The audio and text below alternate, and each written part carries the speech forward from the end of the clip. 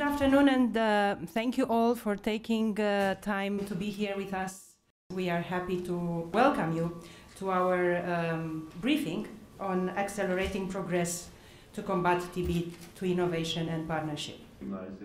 The TB Roundtable and the TB Coalition, in partnership with the Global Health Council and several other organizations, hosted a panel on the successes and challenges of preventing, diagnosing, and treating tuberculosis. TB is a contagious airborne disease that is the second leading cause of infectious disease deaths in adults around the world. Today I've come to share the experience of Swaziland. The Kingdom of Swaziland has declared TB as an emergency on the 24th during the World TB Day. For declaring TB as a country, we have been monitoring the situation. If you look from 1990 up to today, there's been an increase in new cases. As I speak today, currently 1,257 cases are diagnosed per 100,000. This is a worst scenario. So we have seen as a country that TB is not only a killer disease, but is also a threat to human development. Really, I think the whole TB is one of the highest killers in Lesotho. TB is really the #1 killer amongst people living with HIV and AIDS. But it's not all doom and gloom. We are doing all we can really with our partners to make sure that we bring these horrible statistics down. As a tuberculosis survivor, I'm living proof that TB is preventable, treatable, and curable. However, every year, 250,000 children die around the world, unnecessary deaths from a preventable disease.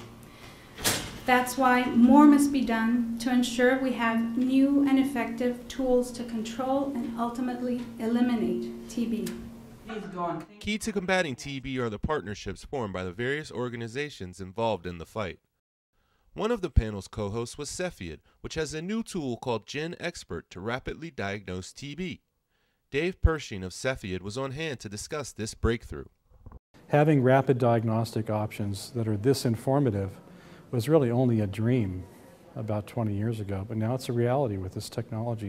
In the initial development of this project and discussions with FIND, we negotiated a price of the cartridge that would be based on our cost. As our volumes increase and the costs of production get lower, then the costs come down. And that's something that we're willing to pass on to the countries that are on the high burden developing country list. And this technology is having a big impact already, and it's bound to have an even bigger impact as the technology gets implemented over the next several years. It is the hope of the panel that through the new testing methods and better access to testing, there will be greater successes in preventing, diagnosing, and treating TB around the world. So we are saying, let us all be committed, let us come together and fight the war. It is possible to eliminate TB. We can conquer TB as long as we all partner.